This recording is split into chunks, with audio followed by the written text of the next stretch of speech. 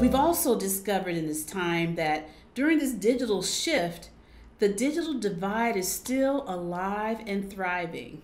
And who has access to technology isn't as clear as we once thought it was before. There's definitely an unlevel playing field.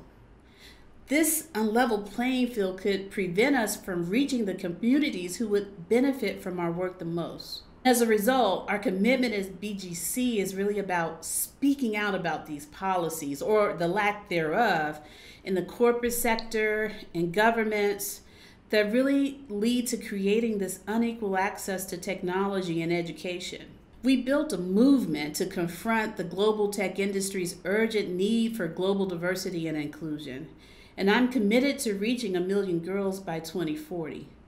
But to reach our goals, I will be asking our movement to step up even more, to use their voices, to use their knowledge and their savvy, their access to decision makers, to say we need to invest in every community, because a digital transformation that isn't accessible to everyone may not be a transformation at all, but simply reproduces or even worsens historical divides.